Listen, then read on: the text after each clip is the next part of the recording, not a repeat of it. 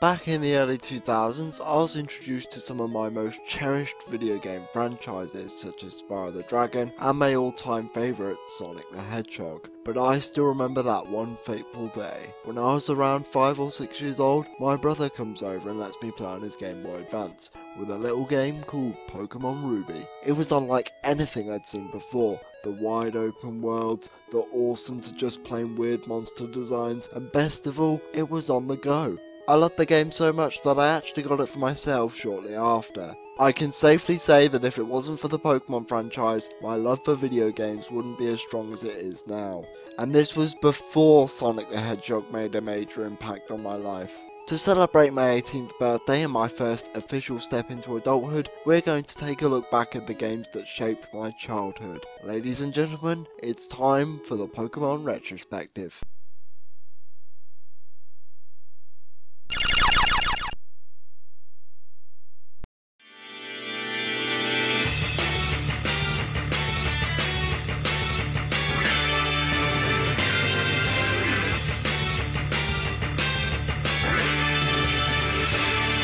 Back in 1996, a man by the name of Satoshi Tajiri wanted to make a game designed around collecting bugs and other insects, due to his fascination of different creatures as a child. This concept would later be put to use in what gamers know today as Pocket Monsters in Japan and Pokemon everywhere else. Originally, Pokemon made its debut in February of 1996 with Pokemon Red and Green. By the way, that's over 20 years ago. Yeah, feel old yet. The games were a massive hit, though they did sport various technical issues. The game would then make its way overseas with an updated version called Pokemon Red and Blue, which fixed all the bugs found in the initial versions. The Japanese market would later get the international release with their own version of Pokemon Blue. There was also another version of the game titled Pokemon Yellow, which tried to tie itself in with the anime by making you start off with a Pikachu, and letting you have access to all 3 starters. What's with all the different versions? Well, I'll explain that in a bit. Whatever version of the game you choose to play, it'll always start out the same way. You'll be greeted by Professor Oak, who will ask you your name and then he'll ask you the name of his grandson. And you can call him anything you want. That sort of made me laugh. Professor Oak knows pretty much everything there is to know about Pokemon, yet he doesn't even know the name of his own grandson, that he literally lives a few feet away from. Before you have a chance to go in the tall grass, Professor Oak will tell you that it's too dangerous and insists that you come to his lab to get a Pokemon. It's here where you have to make one of your most important life choices. Do you want Bulbasaur, a grass type Pokemon, Squirtle, a water type, or Charmander, a fire type? Regardless of which starter you choose to go with, your rival will always take the Pokemon that's strongest against yours. Now, usually I wouldn't explain all the fundamentals of this sort of game, but because Pokemon is very likely to be somebody's first RPG, as it was mine, I think it's necessary in this case. Each Pokemon has 4 moves they can use, which can range from offensive to defensive. Different Pokemon belong to certain typing groups, and each of them have their own strengths and weaknesses. For example, a grass type like Bulbasaur is weak against a fire type like Charmander, who's weak to a water type like Squirtle, and so on. There are even more Pokemon types such as normal, flying, electric, rock, ground, psychic, ghost, poison, ice, fighting, and finally dragon.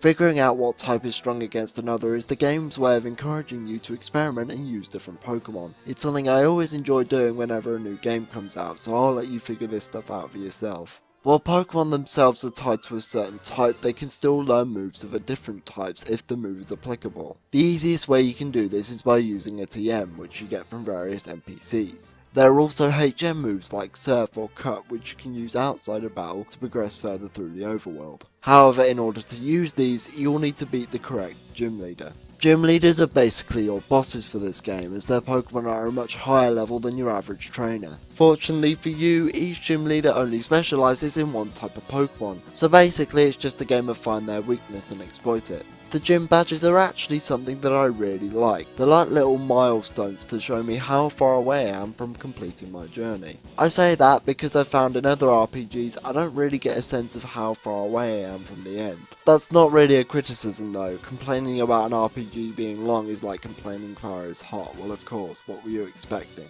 I just like the inclusion of the gym badges is all. However, you're probably not going to get to the Elite Four with that one measly starter Pokemon, unless you're doing a Nuzlocke run, but that's another thing entirely. You can have up to 6 different Pokemon on your team at a time. Any extra you catch will go straight to your PC, where you can easily switch out your Pokemon if need be. You encounter a Pokemon by walking into different places, like some tall grass or inside a cave. From there, you can attempt to capture said Pokemon with a Pokeball. You can increase your chances by lowering the Pokemon's HP or by giving them status ailments such as Burn, Poison and Sleep, just to name a few. Because of how many Pokemon there are, the team you choose to tackle the rest of the game with is going to be much more diverse than any other RPG you'll ever play. Nothing against games like Final Fantasy or Earthbound, they're good games and I enjoy them, I just like how I'm given a choice as to who I want my party members to be. Put it this way, there are 150 Pokemon, 151 if you count Mew, and you're allowed 6 Pokemon on your team at a time. I doubt any team is going to be the same on each subsequent playthrough. And in the context of present day, there are almost as many Pokemon as there are episodes of the anime.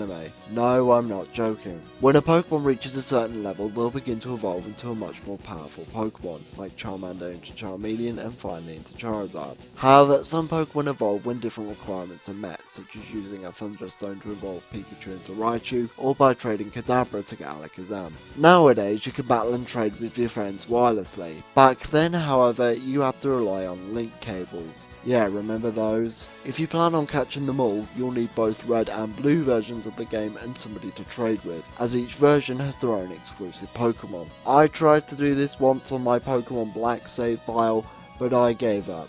For me, Pokemon games are all about experimentation with different team combinations and competing against other people. If you really want that certificate, you go right ahead, I'm not stopping you. Other than your rival and gym leaders, you'll also come across Team Rocket on your travels, who are nothing more than petty thieves. They say they're going to take over the world, but they're not doing a very good job if a small 10-year-old boy who just left home can stop them. Mind you, the police force aren't any better. These douchebags literally won't allow me to progress until I give them something to drink. In fact, being thirsty is a running theme in this game. This old man will occupy the walkway to Pewter City just because he hasn't had his coffee yet. Seems legit. I have to say though, while I find Team Rocket as a crime organisation to be very forgettable, I do really like the twist surrounding their boss, Giovanni, who throughout the course of the game just sees Pokemon as tools for battling. Previously, the gym in Viridian City was closed because the gym leader was away. When you gather 7 of the 8 gym badges, the gym will finally reopen, revealing that the gym leader is none other than Giovanni. After beating him, he discovers the thrill of Pokemon battling and decides to disband from Team Rocket to become a better trainer. I'm not expecting a main series Pokemon game to have a deep story. I'll play Mystery Dungeon if I want a compelling storyline, but I do appreciate little things like this. It's a shame that Game Freak didn't really try to do something like this again until Pokemon Black and White, but I'll sing that game's praises when the time comes. Once you've collected all 8 gym badges, you can now enter the Pokemon League, where some of the toughest trainers in all of Kanto await you, also known as the Elite Four. In earlier parts of the game, you could always head back to the Pokemon Center if you ever needed to heal your Pokemon. But not here. You're in the big leagues now, which means you have to endure all 4 trainers in one big succession if you want to be given the title of Pokemon Champion. Fortunately, you are allowed to use healing items in between each battle though, so it's not that bad. You have my undying respect if you can manage to beat them without using them. I think type-specific gym leaders are a good way of teaching the player about super effective attacks.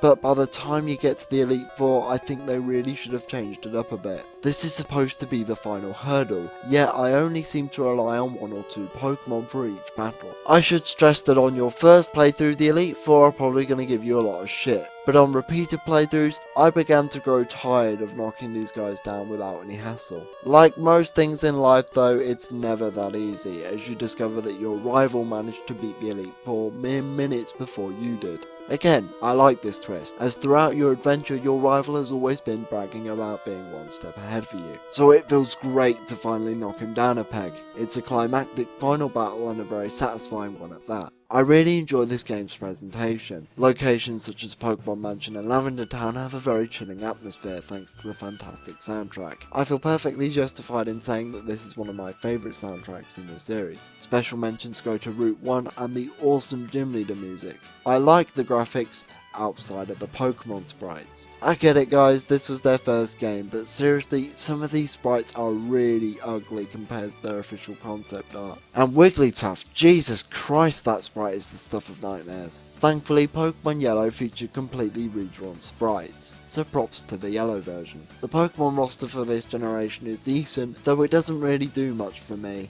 Though I get that's more out of personal preference, so I'm not going to hold that against the game. Even still, this generation is home to some of my personal favourites, such as Venusaur, Jolteon, Lapras and Gengar, so I can't really complain too much. What I do have a problem with though is the game's arcade design choices. For starters, let's talk about the PC storage system. If you catch a Pokemon and you already have 6 Pokemon in your party, it will be sent to the PC storage system. That much is fine. However, the PC also has 10 different boxes that get full over time. You would think when a box gets full it would just transfer the Pokemon to the next available box. Heh. I wish. Instead, you have to manually switch boxes, because if you don't do that, the Pokemon you just caught, gone. And if you're going for any of the special legendary Pokemon like the Bird Trio or God help you Mewtwo, then that can be a serious flick in the nuts. I have a similar problem with the bag, as every item is put in one pocket, making it incredibly disorganised. Furthermore, your bag gets full really quickly, and if there's no Pokemon Center around for you to store your items in, you either have to throw one of your items away to get the one that you want, or come back for it later. The Safari Zone is the best example to demonstrate my point, as you can only take a certain amount of steps, so if you want to get all the items, I seriously hope you remember to clean your bag up before doing so. Yes, I know many people are not going to care about a random potion lying around on the ground, but it's a different story when it's an Earthquake TM. Hey, you just never know what's going to be in those Pokeballs. What about the battle mechanics? Surely I can't find fault with them. They built the foundations for the rest of the series. That is true, and to a certain extent the game is still plenty functional. There are however some glaring issues that could have been avoided first game or not. For starters, your special attack and special defense are put into one single special stat. This means that a Pokemon with a high special stat can not only dish out some damage, but can also take hits like a tank as well. That's if you're dealing with special moves, of course. And for every generation up to Gen 3, whether a move had physical or special properties wasn't determined by the nature of the move. Instead, certain types like Fire were special, and certain types were physical, like Fighting. This means that you could potentially have a move like Fire Punch, which should be physical, turn out to be special. The unfortunate consequence of this is that a select few types are incredibly unbalanced, and by that I mean the Psychic type. So what's the big deal? Just get a Pokemon that's strong against Psychic types? Yeah, see that's the thing. The only types of Pokemon that are strong against Psychic types are Ghosts, in which there are only one of them and there aren't even any Ghost type moves, and Bug types who are incredibly underutilized in this generation. Seriously, don't use them. At least not until Gen 2 anyway. Like it or not, for a game centered around competitive play with friends, having a clear-cut best type is not good game design. And I'm not done yet either. Sometimes during a battle, a Pokemon may inflict double damage by getting a critical hit. In Generation 1, critical hits are not random, at least somewhat anyway. Instead they're judged based on the user's speed. This means that you could potentially have cases like Venusaur's Razor Leaf that are guaranteed critical hits. I shouldn't have to explain why this is broken. Lingering attacks like Fire Spin will continue to inflict little bits of damage to the opposing Pokemon until it wears off. During this time, nor you or your opponent can do anything, completely breaking the flow of battle, something that could be devastating for a handheld RPG. Look, let me be honest with you, I don't consider this to be a bad game, nor do I hate it. In fact, I don't think there is such thing as a bad generation of Pokemon in my eyes. I wanted to review this game and the entire series, not to attack a beloved game that everybody loves, but just to get people to look at these games from a different perspective. Pokemon since its debut has received nothing but refinement through each installment. There are people who will look at you straight faced and say that Gen 1 is the best game in the series, and that's fine, I haven't got a problem with that. What ticks me off is when people get the classic Sonic complex of every subsequent game sucks in comparison. I see a lot of people hating on Gens 5 and 6 in particular, and I have no idea why. Is it really a bad thing for me to say that the first game of the series is my least favourite? Surely that should tell you that the games that come after that are nothing but an improvement. And isn't that what you want from a franchise that you love?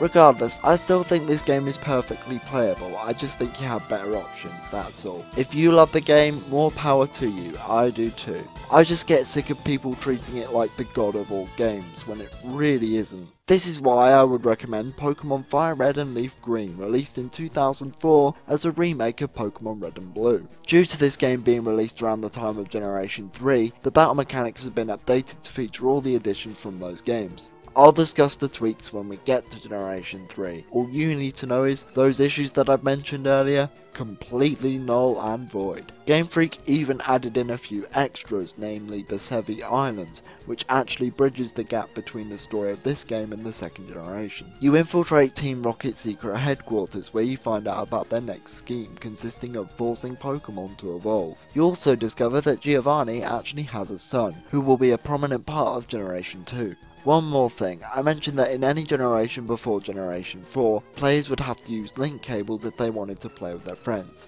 Well, that's only half right, as Pokemon Fire Red and Leaf Green came with wireless adapters that you plugged into the back of your Game Boy Advance. The thing is, I never used them and I've since lost my wireless adapters, so I can't really give a fair judgment on how well they work. Feel free to tell me down in the comments below though, I'd love to find out. With this enhanced remake, I see no reason why anyone in this day and age would want to go back to the original game other than nostalgia and to see how the series made a name for itself. No disrespect to the original version or anybody that likes it, I just find it a bit archaic is all. Tune in next time where we travel through a whole new world with Pokemon Generation 2.